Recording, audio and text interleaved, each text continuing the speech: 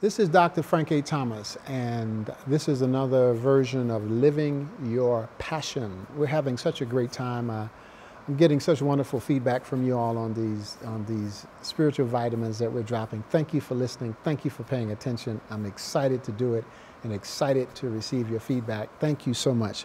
This week, I'm going to be talking about 3 ways to increase authority in your life. 3 ways. You know, a lot of us wrestle with authority. You know, authority is a big issue. It's a very critical issue.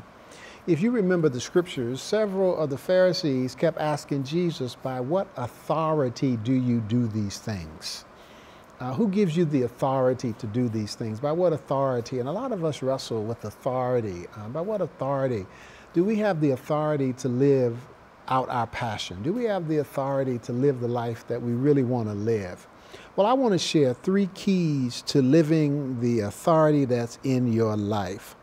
The first one is I've learned that I must come to discover what is it that I most deeply believe. This is important, so it may take me a second, but let me explain it to you this way. Let's say, for example, that you go to the doctor's office and you discover, based upon the doctor's diagnosis, that you have a life-threatening illness, such as cancer. When you find that news out, it's very difficult to walk out of the doctor's office. So, what do you tell yourself that gives you the courage to walk out of that doctor's office? You know what I would tell myself? What I most deeply believe about God. What I most deeply believe. So what is it that you most deeply believe about God? That's you get a sense of authority in your life by coming to know what you most deeply believe by God. Number 2, by coming to answer the question, what is it that I want really? Now, a lot of us know what we want, but what we want really is an entirely different matter. What many of us want is fame, fortune, celebrity, material things. That's what a lot of us want. But you know what we want really is often a value, like peace, like love, like joy. What we really want are spiritual values.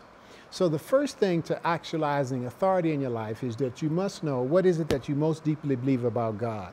The second thing, what do I want really? I mean, what do I want? Not what do I want. We know what the flesh wants, but what do I want really? And the third question that you have to answer in terms of your own authority is, what does God give my hands and feet to do? So I know what I most deeply believe about God. I know what I want really. And then I actualize that by what is it that God would have my hands and feet to do? God would have me to do tutoring lessons for children that are slow in subjects. God would have me to feed the hungry. God would have me to clothe the naked. That's the authority. The authority is God would have you to do. But you don't get the God would have you do unless you know what you most deeply believe about God. Secondly, coming out of that, what do I want really? What's the spiritual value? You want peace. You want love. You want joy. You want justice. You want mercy. You want compassion.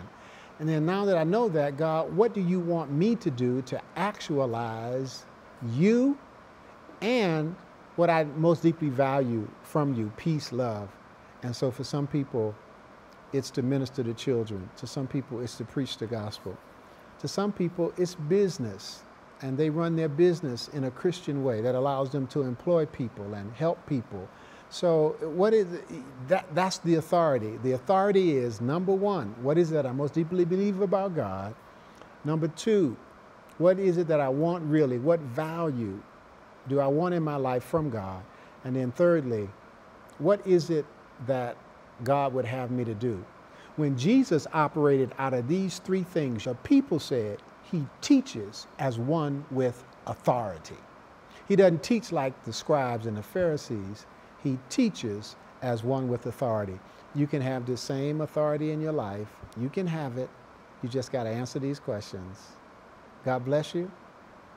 I want you to know that every Monday we have a Periscope call, a live session on preaching on Periscope.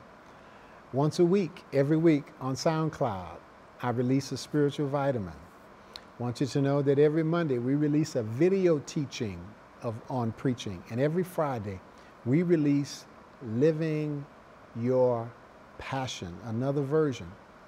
I want you to just subscribe to all these platforms so that as soon as they come out, you can get them instantly and quickly and urgently. I want you to know it's a great joy in my life to present this material to you. I just thank you for listening. Thank you for tuning in. I ask you to share it with your friends. If it's blessing you, it'll bless someone else. So share it so that others can receive. God bless you and thank you. And I'll see you next week.